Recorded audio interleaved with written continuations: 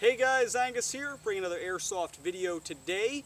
Today we got a very highly anticipated Airsoft gun review, and the gun we're going to be reviewing is this thing right here. This is A&K's M60VN, or M60E1, whichever you prefer to call it. It's a very nice Airsoft replica of the iconic heavy machine gun. And if you're interested in purchasing this gun after you watch this review, there is a link down below in the description to airsoftStation.com where you can purchase this gun for about $400. So with that being said, let's go ahead and get into the review of the A&K M60VN.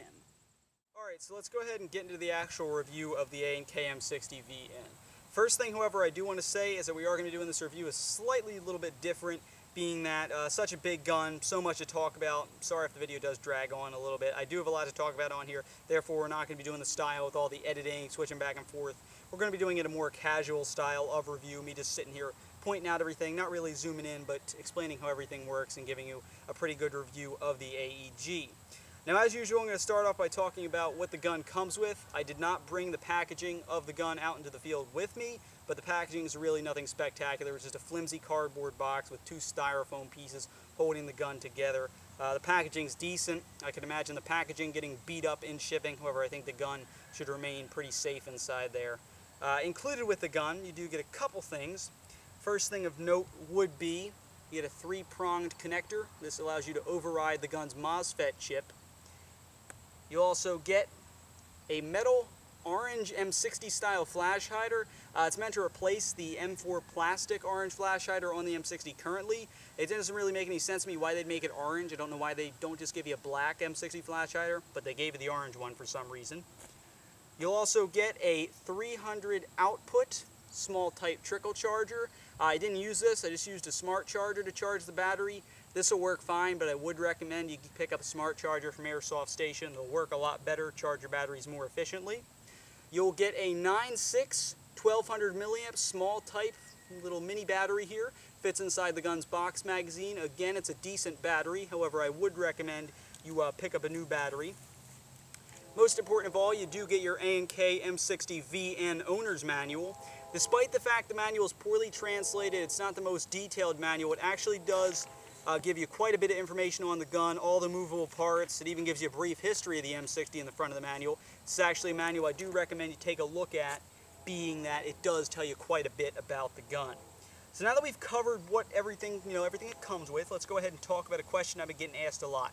Is the gun worth the $400 price tag? And the question, is it worth it, is tossed around a lot, but the only way you can truthfully answer that question is if to you it is worth it. So only you can really answer that question. So in my opinion, the gun's worth it if you're going for a support role, if you're a Vietnam kit enthusiast, or if you're just a lover of the M60. If you're really just getting it to have it and use it in games, unless you're trying to be a support gunner, it's kind of impractical, being that it weighs in over 20 pounds, maybe around 25. You do get tired carrying it in a game. So unless you're going for a support role, or like I said, lover of the M60, Vietnam kit, I would recommend maybe you go something lighter like a SAW from Airsoft Station or something, but the M60 is definitely a cool gun. Alright, so moving right ahead, let's go ahead and talk about this gun's external and internal construction. Starting at the front of the AEG, we have the gun's plastic orange M4 style flash hider. Looks kind of stupid and ugly on the M60, but that's what you get with the gun. If you were to remove that, you'll reveal your 14mm counterclockwise threads upon which you could mount that orange M60 flash hider, or whatever other type of flash hider you want on there. Your foldable bipod, this is composed of metal, as is your front sight and outer barrel assembly, going along with your inner barrel as well. The gun's heat shield and handguard here, these are composed of a pretty durable plastic. The actual carry handle is constructed of metal with a rubber grip on it for comfort. The rear flip-up sight is constructed of metal. The actual gun itself, the upper and lower receiver, these are metal. The pistol grip is a textured, solid, durable plastic, as is the feed plate and buttstock. These are also made of plastic. The butt pad or shoulder pad on the buttstock, this is composed of metal and it is pretty solid. As for the sling mounts, one located on top of the buttstock and one located on the left side of the weapon, those are metal as well. The box magazine itself is constructed of plastic, however it's wrapped in a pretty solid and thick OD green cloth. One external piece I do want to focus on quite a bit is the gun's metal bolt, which as you can see is missing from the gun's side. I don't know what happened to it. It fell off sometime between last night's shooting test and today's review, but the bolt is metal, and as you can see, it obviously wasn't attached too well, being that it fell off just from being shot at a target and taken out here to do a review of. So be careful with that. Don't be playing around with it too much. I only played around with it maybe 4 times, and obviously that kind of messed with it because it fell off. So be careful with the gun's bolt, which really has no function, but it is there for the look of the weapon, and as you can see, it obviously was not solidly attached. So externally, like I said, all the metal pieces on this gun, it is mainly constructed of a solid metal, but the plastic pieces, they are fairly heavy, solid plastic pieces, and they're nothing really cheap that's going to break on you. Like I said, all the external construction there helps this gun weigh in at around 25 pounds, so it's definitely a heavy AEG. Internally, I believe it's a version 6 gearbox. The internals of the gun are decent. They're your A&K internals. I would recommend that when you get the gun, you maybe re-shim it a little bit and take a look inside the gearbox, because it does kind of sound a little funky when you shoot it when you get it out of the box. Also, if you want to up your rate of fire, I would say maybe put a new motor in there. The stock A&K motors aren't too good on really any of the support weapons you pick up, including the saws. So you may want to change that a little bit. Accuracy-wise, the long inner barrel, it's pretty good. You do get some decent accuracy up to maybe 120, 130 feet. So really, internals on the gun, they're pretty decent, but like I said, you probably want to re-shim it a little bit, do some stuff to it, because it's decent quality, but you should probably take a look into it. Alright, so now that we've discussed the weapon's internal and external construction, let's go ahead and take a look at some of the gun's features, most notably its movable parts, being that there are quite a few of them on this AEG.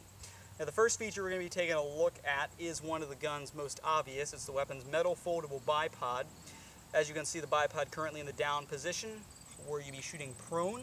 However, it is foldable so that it's upright. In order to fold it, pull downward, and the leg will swing upward. This does work for both legs. One thing I do not care for when the bipod is up is that it does swing around on the barrel. This is nice because it allows you to swivel the gun when you're in the prone position. However, when all the legs are up and it's swinging around, it does kind of get annoying, and as you can hear, it does give you a little bit of a squeak. Another thing about the bipod is that the legs are extendable. By pushing in this button here, the leg will go down to that far, as you can see, which will allow you to raise your barrel up like so. So the legs are extendable, and the bipod is foldable. It is a nice metal bipod. The legs are pretty solid on there. It's nothing that's going to suddenly go snap and the barrel is going to hit the ground. It's a solid bipod, and it definitely is a nice feature to have on a support weapon when you're laying prone. Now, moving directly down from the bipod onto some more movable parts would be the barrel. If you wanted to remove the barrel, you would simply turn this piece here counterclockwise, means swinging it forward, and at that point you can slide your barrel assembly or hop up all of that out. This also allows you to work on the gun's MOSFET if you wanted to disconnect it or put that connector in there. In order to adjust the rate of fire when the barrel assembly is on, simply turn this piece on the end of the barrel assembly, and that will cause your MOSFET to either turn up or down, increasing or decreasing your rate of fire. So, taking the barrel assembly out that way, this gun is extremely easy to disassemble. Since we just talked about how to remove the barrel, we might as well talk about how to remove the gearbox and the buttstock. The buttstock is removable. You can simply pull it off with a couple pieces popped out, and at that point your gearbox will slide out of the gun as well, making this gun pretty easy to work on, and in the field, if you really need to strip it down, it shouldn't be too much of a trouble. Another movable part on the gun would be the weapon's carrying handle. I do have quite a bit to say about this. As you can see, it does fold to either side, left or right, but when you're carrying the gun, you want to have it upward like so. As you can see, it is rather loose and wiggly. I would recommend that after every game or after every time you carry it out, because really you're most likely going to be carrying the gun by the carrying handle, you do adjust these 2 screws so they don't become too loose, and when you pick it up, the carry handle snaps off and the gun plunks to the ground. Another thing to point out about the carry handle is it seems that the rubber is beginning to rip off slightly at the end, where it is kind of sticking off the rest of the metal, and when you would pull upward, it pinches, causing the metal to shoot through the bottom of it. So be careful with that you don't kind of mess up the carry handle and also don't snap it off. Make sure you do tighten those screws. But the carry handle is a definite pro. I'd much rather be carrying my AEG like this than having to pick it up and walk around like this. So I do enjoy the carry handle there, and also the fact that it is foldable to either side. Moving just behind the gun's movable carrying handle, you have another movable piece, which would be the weapon's rear sight. The rear sight does stand upright in this position, however it does also flip down like so. It is adjustable for both elevation and windage. In order to adjust the sight's elevation, simply give this gear a turn. As you can see, the main sight here will move up and down. It is an open hole aperture that you would aim up with your front sight. If you wanted to adjust the sight's windage, there is a large gear located on the left side of the gun that you would turn, and as you can see, the sight will move from left to right depending on how you want to adjust it. So the rear iron sight, it is decent. Really, I wouldn't put a scope on here. The iron sights are fine, and this one does work rather well. It does line up with the gun's front sight, which, as you can see, is just your usual triangle style sight. Now moving farther behind the gun's iron sights, we have another movable piece, this being the weapon's feed plate. Now in order to pop this up, you simply want to give this small little switch here a slight little twitch and lift upward. As you can see, the feed plate will raise up like so. This is where you would place your fake dummy belt, which would add a nice little look to the gun. If you wanted to place one on, you'd place it here as where it would go in the real AEG. You also do get a glimpse of your gearbox, and I'll shift this forward a little bit so you can see. Right here you do have your metal hop-up. The hop-up gear itself is actually metal, unlike most Airsoft AEGs where it's a small, easy-to-turn plastic hop-up dial.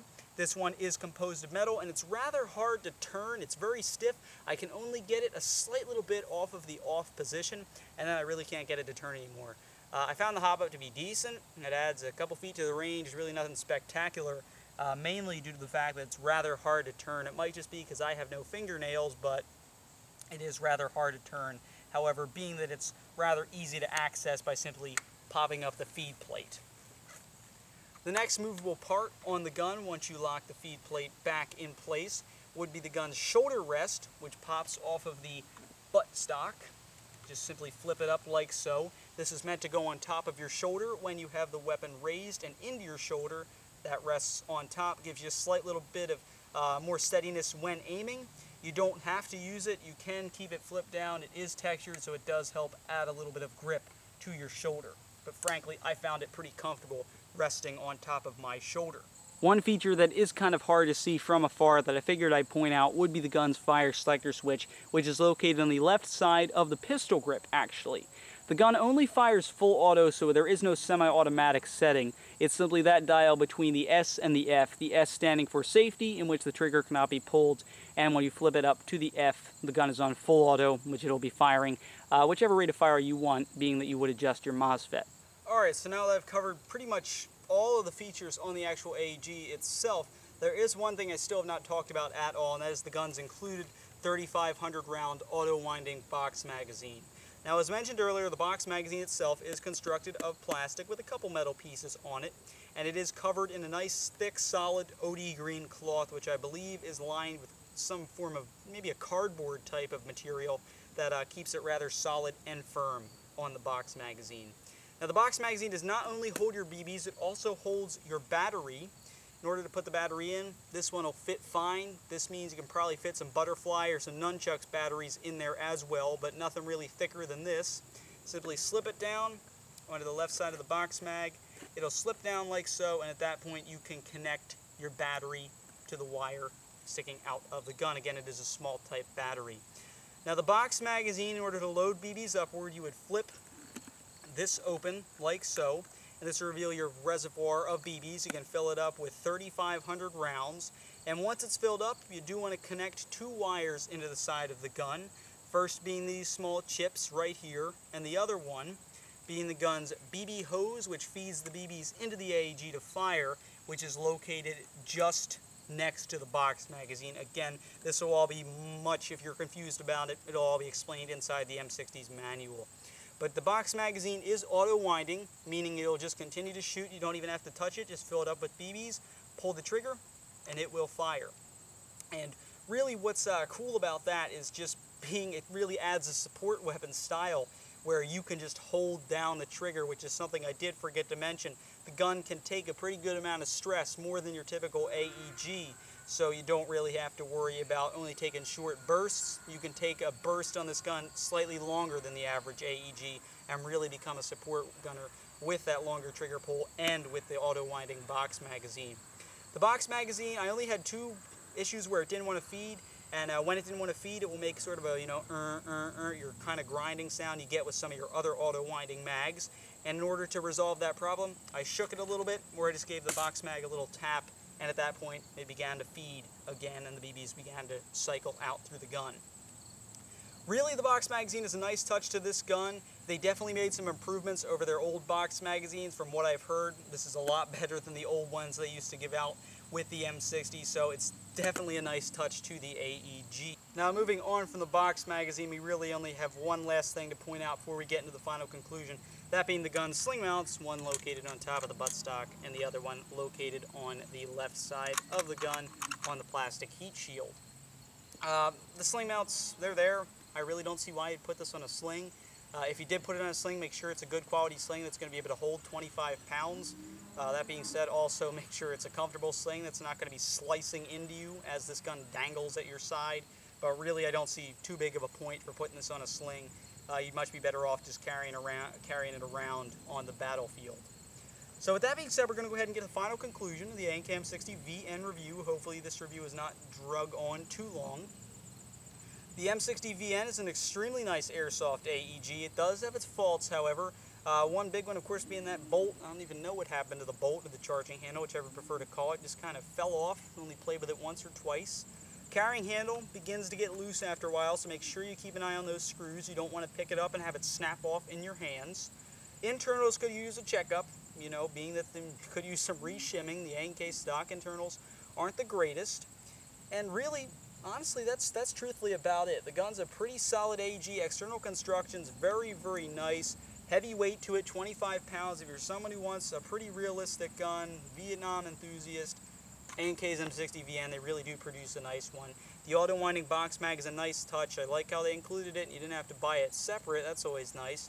And really, there's not much I can say about it. When you look at it, it's just a badass gun, and that's what it is. It is just a gun that is truthfully a monster. If you're someone who wants the intimidation factor, who's not going to be terrified when they see an M60 on the field? Especially one that's shooting roughly around the 700 rounds per minute area and just blasting BBs down range. This is an effective AEG. Passing the features test, it has a lot of nice features on here. Foldable bipod, very nice to have. You got your movable feed plate where you can put a nice dummy belt. The sights are decent on it. Fire selector switch, sling mounts, carry handle, movable outer barrel assembly with the MOSFET. It's a nice airsoft AEG. Is it worth it? Again, you have to ask yourself that question. For me, it's worth it because it's such a cool gun and I'd love to have it on display. But, maybe some people it's not their cup of tea, the whole support role, which is really what this gun is designed for. If I were you, grab it, re-shim it a little bit, maybe put a new motor in it, and you'll have a heck of a nice support weapon. So with that being said, guys, this has been Deathcore Airsoft's review of the A&K M60VN Airsoft AEG. Thank you very much for watching. Please subscribe.